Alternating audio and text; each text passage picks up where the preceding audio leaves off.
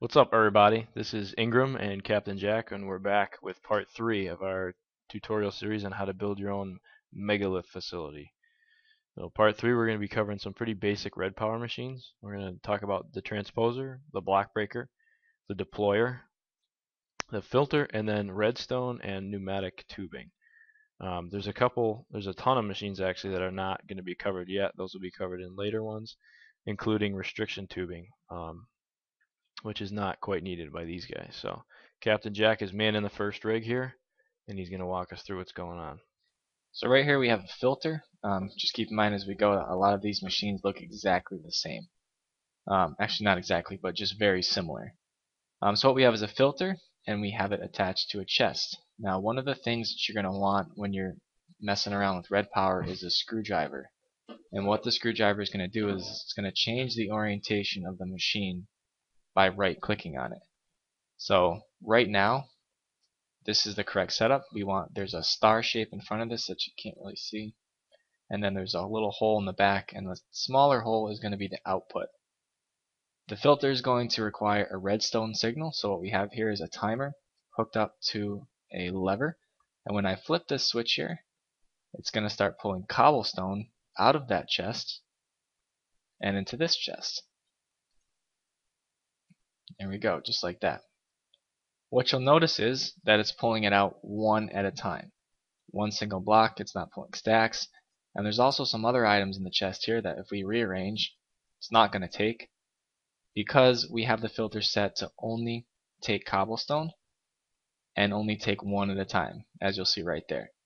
So if we wanted this filter to pull out stacks of, let's say, 42, there we go. You can see the stacks of 42 flowing into this chest. It's emptying out much faster. Still, as you'll notice, it's not taking out the gold ingots because we haven't set it to take out gold ingots. Let's say we take the cobblestone out and leave this empty with nothing in it now. Its behavior has changed, and now it's just sucking out willy-nilly anything that it wants. Whatever's in that chest, it is going to drag out of there. Alright, so we're going to turn that off. We're going to take some of the stuff back, which I don't have any inventory space. Let's chuck some random stuff in here.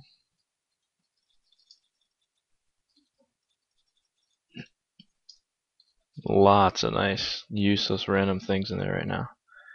Okay, so can we set this to pull gold and cobblestone in stacks of 1 each? Let's see if we can do that. Alright, it's pulling the cobblestone.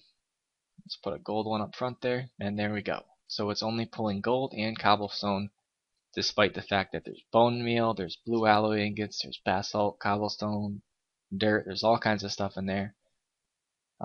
It's only pulling what you ask it, and it's only pulling it in the quantity that you're asking to pull it from. So that's a filter. Basically, it's just used to bring items from one place to another, and you can make a little bit more complicated setups with these, but basically that's what a filter does. So what do we got next, Ingram? Alright, up next is our deployer and our block breaker. And we have a little bit of a very basic farming rig set up here.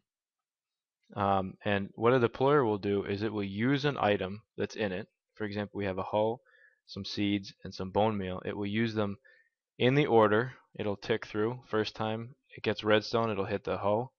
Second time, it'll hit the seeds. And third time, it'll grab the bone meal.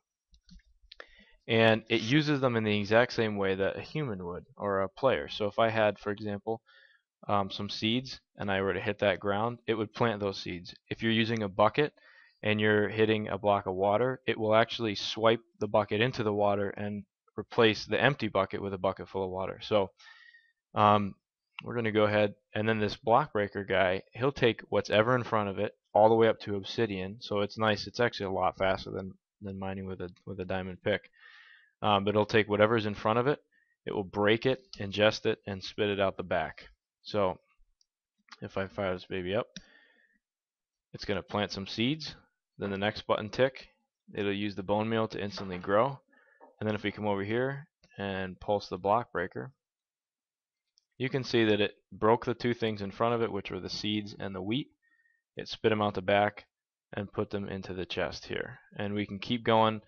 If you set up wiring, bundled cable and all that, you can get this thing to work automatically and set up an automated farm that's actually extremely fast and efficient. Now there's better options for doing this, but this is your basic setup, and this is your basic block breaker and deployer machine rig. Alright, what do we got next, Captain? We have the transposer, and we have something new in this setup. These are redstone tubes. You'll notice that the tubes are coated in a little bit of red, and we have this jacketed red wire right here hooked up to a timer, and this is going to send a signal to this red tubing here, and it's going to send the signal to the transposer. So it's basically the same thing as our other setups, except that it's not going to require a direct lever or button or something like that. So if we turn this on, we're going to see that this thing starts to light up, and the transposer, you can see a little graphic happen right there when it's pinged. That means the machine is on and working. And what the transposer is going to do is it's going to suck into it anything in the 8 surrounding blocks. So if I throw some tubes underneath there, you can see up top there that's going to grab those tubes and suck them into the target chest. And it's going to do that every single time that redstone tube up top pings it. So transposer, just take whatever's near them, happens to be laying on the ground. They suck them up and bring them into a target chest. What we have on the floor over here is, this is a transposer that's facing the opposite direction. It's facing up instead of down. And this one is going to take anything that I drop right in there and suck it up once I hit that lever. And you can see down there, it's going up into the chest. I'll throw a bunch of wire on the floor and bam, there it goes. So you can use this as a little method to clean up stuff. You can use it to take meat off the floor after you've killed a whole bunch of cows in Ingrimm's slaughterhouse. And you gotta fix the floor, I just busted it. That's a transposer. Another thing, the reason these transposers have another cool thing where anything that hits them will automatically be ingested. Now because we had a lever on the block next to it, it was actually throwing a shutoff signal to the transposer, and so it wouldn't do it automatically. But if we were to take, see there's no conflicting redstone signals anywhere around this thing. So if I were to lob a piece of stuff in there, and as soon as it hits, you can see it coming through. And it'll do that with anything. So as CaptainJack's vomiting out purple wire for some reason, anything that hits the direct back face of the transposer will automatically get sucked in, and we can see him pumping through and going into our crystal chest. Alright, so those are some of the basic Redpower machines that you're going to need to take advantage of in your more advanced designs. And there we go. The light for part 3 has officially come on, and we'll see you next time for part 4, Advanced Redpower Machines, Part A. Stay poised. Stay poised. Thanks for watching. Remember to like, comment, and subscribe. Let us know if you get stuck or have any questions, or want to see these used in any different setups. Guys, thanks for watching. Stay poised.